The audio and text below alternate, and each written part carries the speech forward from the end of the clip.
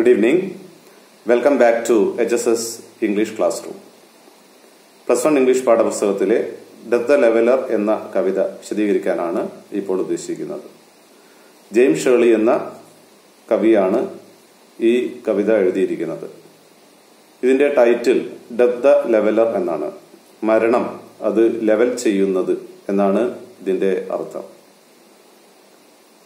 വലിയ പൊങ്ങച്ചങ്ങള് പറയുന്ന അല്ലെങ്കിൽ അങ്ങനെ ധരിക്കുന്ന ആളുകൾ അവരുടെ പാരമ്പര്യത്തെക്കുറിച്ചും അല്ലെങ്കിൽ അവരുടെ ധനത്തെക്കുറിച്ചും അവരുടെ അവസ്ഥകളെക്കുറിച്ചുമൊക്കെ വലിയ പൊങ്ങച്ചം നടിക്കുന്ന ആളുകളുടെ പൊങ്ങച്ചത്തിലും അല്ല അങ്ങനെയുള്ള ചിന്തകളിലും യാതൊരു അർത്ഥവുമില്ല. മരണം അത് എല്ലാവരെയും ഒരേപോലെ പിടികൂടും. മരണത്തിൽ നമ്മളെല്ലാവരും സമന്മാരാകും. അതിനാൽ നല്ല കർമ്മങ്ങൾ ചെയ്ത് നമ്മുടെ മരണത്തിന് ശേഷം നല്ല രീതിയിൽ ഓർമ്മിക്കപ്പെടാൻ വേണ്ടി എല്ലാ ആളുകളും ശ്രമിക്കണം എന്നുള്ള ഒരു നല്ല മെസ്സേജാണ് ഈ പോയം നമുക്ക് തരുന്നത്. ഇതിലെ ലൈനുകൾ വായിച്ച് 1 by 1 ആയി ഞാൻ ചെറിയ ഒരു വിശദീകരണം തരാൻ ശ്രമിക്കുകയാണ്. The glories of our blood and state are shadows, not substantial things.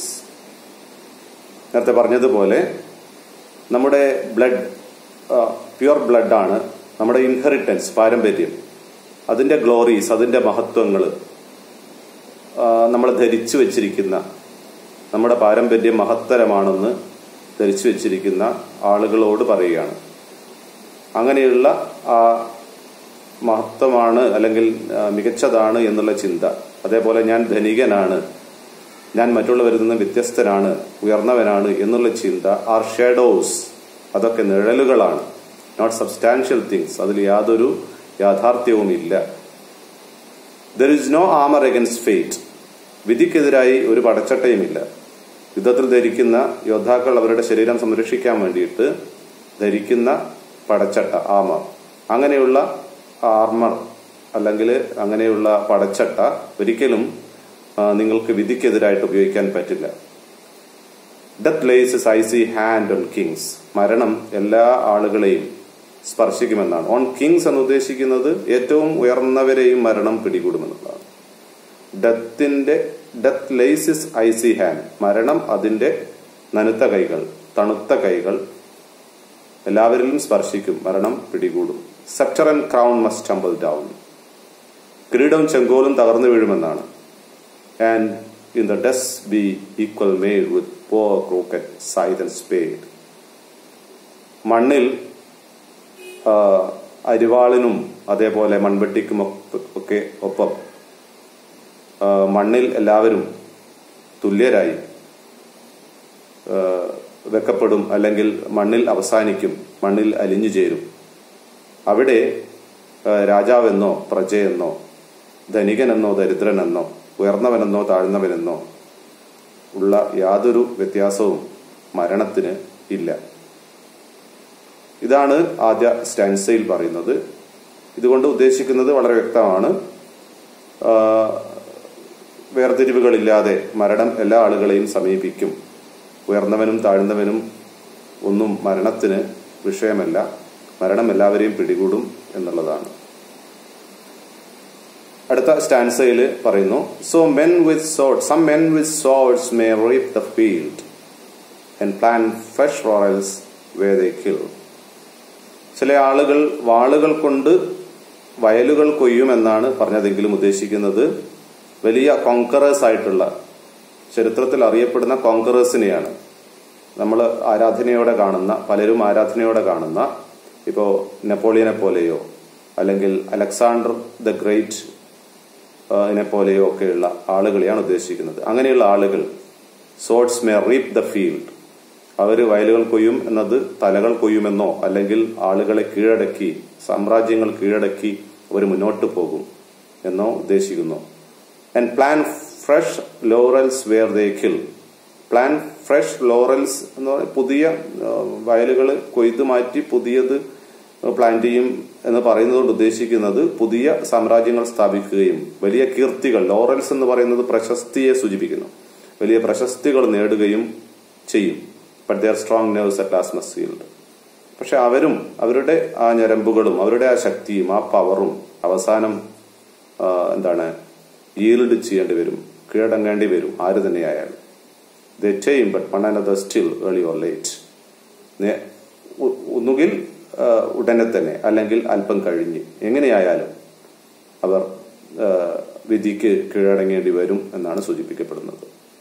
They stoop to fate and must give up their murmuring breath when their pale captives creep to death.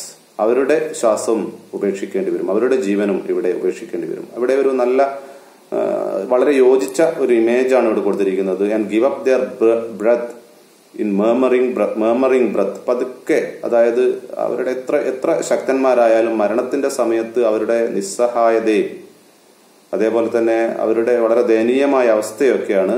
And give up there murmuring breath the pale കാറ്റ് script to death. നല്ലൊരു ഇമേജാണ്. ഇപ്പൊ പോയത്തിൽ image ചിലപ്പോൾ ഈ 2 ലൈനൊക്കെ തന്ന് ഇമേജിനൊക്കെ പറ്റി ചോദിച്ചേക്കാം. ഈ യുദ്ധത്തില് തടവുകാരാക്കപ്പെടുന്നവരുടെ ഒരു രൂപമാണ് മനസ്സിലൂടെ നമ്മളുടെ കടന്നു പോകുന്നത്. പെയിൽ എന്ന് പറഞ്ഞാൽ വിളറി വെളുത്ത അവരുടെ മുഖഭാവത്തെക്കുറിച്ചാണ് പറയുന്നത്. നിസ്സഹായരായ തടവുകാർ, യുദ്ധത്തിൽ പിടിക്കപ്പെടുന്നവര് അല്ലെങ്കിൽ മറ്റുള്ള ശത്രു സൈന്യത്താൽ കീഴ്പ്പെടുത്തപ്പെട്ട് കാപ്റ്റീവ്സ് ആയിട്ട് കൊണ്ടുപോകപ്പെടുന്ന ആളുകളെ കുറിച്ചാണ് പറയുന്നത്. ക്രീപ് ടു ഡെത്ത്, അവർ മരണത്തിലേക്ക് ഇഴഞ്ഞെടുക്കുന്നതാണ്. വളരെ ശക്തമായിട്ട് മരണത്തെ നേരിടുകയല്ല, മരണത്തിനോടടുത്ത് എല്ലാ ആളുകളും വളരെ ദയനീയമായ നിസ്സഹായമായ അവരുടെ അവസ്ഥയാണ് ഇവിടെ കാണിക്കുന്നത്. അതാണ് ഇവിടെയുള്ള ഒരു വളരെ സ്യൂട്ടബിൾ ആയിട്ടുള്ള ഒരു ഇമേജ് എന്ന് ഞാൻ പറഞ്ഞത്. ഇനി അവസാനത്തെ സ്റ്റാൻസ പറയുന്നു, the ഗാർലൻഡ്സ് whether on your bro then boast no more of your mighty deeds. ഗാർലൻഡ്സ് അലങ്കാരങ്ങൾ അല്ലെങ്കിൽ ആഭരണങ്ങൾ, നിങ്ങളുടെ നെറ്റിത്തടത്തിലെ ആഭരണങ്ങൾ, രാജാക്കന്മാരോ ഉയർന്ന ആളുകളോ അല്ലെങ്കിൽ നിങ്ങൾക്ക് കിട്ടുന്ന അംഗീകാരങ്ങളോ നിങ്ങളുടെ തലയിൽ പൂക്കൾ ചൂടാൻ കാരണമായ അംഗീകാരങ്ങളോ എല്ലാം വിതർ ഓൺ യുവർ ബ്രോ, അതൊക്കെ കൊഴിഞ്ഞു പോകും, ഇല്ലാതായി പോകും. then boast no more of your mighty deeds. അപ്പം നിങ്ങളുടെ ഡീഡ്സിനെ കുറിച്ച്, മൈറ്റി ഡീഡ്സിനെ കുറിച്ച് പറയുന്നതിൽ യാതൊരു അർത്ഥവുമില്ല. അപ്പോൾ deaths purple ആൾട്ടാർ now see where the victim bleeds. Deaths purple ആൾട്ടാർ മറ്റൊരു ഇമേജ് ആണ്. മരണത്തിന്റെ പേർപ്പിൾ കളറിലുള്ള രക്തത്തെ കുറിച്ച് പറയാണ്, സൂചിപ്പിക്കുകയാണ്. പേർപ്പിൾ കളറിലുള്ള ആൾട്ടാർ എന്ന് പറഞ്ഞാൽ ബലിപീഠത്തിന്റെ ഒരു ഇമേജ് ആണ്. അവിടെ വിക്ടറും വിക്ടിമും ബ്ലീഡ് ചെയ്യും എന്നുള്ളതാണ്. വിക്ടർ എന്ന് പറഞ്ഞാല് ജയിച്ചയാൾ, വിക്ടിം എന്ന് പറഞ്ഞാൽ കീഴടക്കപ്പെട്ടവൻ. കീഴടക്കിയവനും കീഴടക്കപ്പെട്ടവനും രണ്ടുപേരും ബ്ലീഡ് ചെയ്യും എന്നാണ് പറയുന്നത്. എവിടെ? മരണത്തിന്റെ ആൾട്ടാറിൽ. അപ്പോ കീഴടക്കിയവനും കീഴടക്കപ്പെട്ടവനും തമ്മിൽ യാതൊരു വ്യത്യാസവുമില്ല. അവസാനം രണ്ടുപേരും ബ്ലീഡ് ചെയ്യും, അല്ലെങ്കിൽ രക്തം വാർന്ന് മരണത്തിന് കീഴടങ്ങേണ്ടി വരും. Your heads must come to the call to. അവസാനം നിങ്ങളുടെ തല, നിങ്ങൾ ഉയർത്തിപ്പിടിച്ച് അഭിമാനപൂർവ്വം നിൽക്കുന്ന തല, ടൂം, ശവകുടീരത്തിൽ വെക്കപ്പെടും. കോൾ ടൂം, തണുത്ത മരണത്തെ പലപ്പോഴും പ്രതിനിധീകരിക്കുന്നു. തണുപ്പ് മരണത്തെ പ്രതിനിധീകരിക്കുന്നു. തണുത്ത ശവകുടീരത്തിൽ വെക്കപ്പെടും. Only the actions of the just smell sweet and blossom in the dust. ഈ അവസാന ലൈനാണ് ഈ പോയത്തിന്റെ theme. Only the actions of the just, നീതിമാന്മാരുടെ അല്ലെങ്കിൽ സൽക്കർമ്മങ്ങൾ ചെയ്ത ആളുകളുടെ നല്ല പ്രവൃത്തികൾ അവർ ജീവിച്ചിരിക്കുമ്പോൾ ഈ വേൾഡിൽ ചെയ്ത ആളുകളുടെ നല്ല പ്രവൃത്തികൾ smell sweet and blossom in there dust, അവരുടെ മണ്ണിൽ വിരിയും, അല്ലെങ്കിൽ അവരുടെ മരണശേഷം ഇവിടെ സുഗന്ധമായിട്ട് പരിരസിക്കും, അല്ലെങ്കിൽ അത് മറ്റുള്ളവർ ഓർമ്മിക്കും. അങ്ങനെ ഉള്ള നല്ല കർമ്മങ്ങൾ മാത്രമാണ് നമുക്ക് സ്ഥായിയായിട്ടുള്ളത്. ബാക്കിയെല്ലാം എപ്പോഴും നശിക്കുന്നതാണ്. അതുകൊണ്ട് അതിൽ അഹങ്കരിക്കുന്നതിൽ യാതൊരു അർത്ഥവുമില്ല എന്നാണ് കവി ഇവിടെ ഉദ്ദേശിക്കുന്നത്. അപ്പോൾ വളരെ സിമ്പിളാണ്, അതേസമയം നല്ലൊരു മെസ്സേജാണ് ഈ പോയം നമുക്ക് തരുന്നത്. അപ്പോൾ ഇതിൽ ചില പോയറ്റിക് ഡിവൈസസ് എപ്പോഴും ചോദിക്കുന്നതാണ്. ഏതെങ്കിലും ഒരു പോയത്തിൽ നിന്നുള്ള പോയറ്റിക് ഡിവൈസ്, ഏതെങ്കിലും 2 ലൈന് തന്നിട്ട് വിശദീകരിക്കാൻ ചോദിക്കും. അതിലുള്ള പോയറ്റിക് ഡിവൈസസ് ചോദിക്കും. പോയറ്റിക് ഡിവൈസസ് അല്ലെങ്കിൽ figures of speech, simile, metaphor, അതേപോലെ പേഴ്സോണിഫിക്കേഷൻ, ഓക്സിമോറൻ തുടങ്ങിയ എന്താണ് ചില പോയറ്റിക് ഡിവൈസസ് എല്ലാ പോയറ്റും ഉപയോഗിക്കാറുണ്ട്.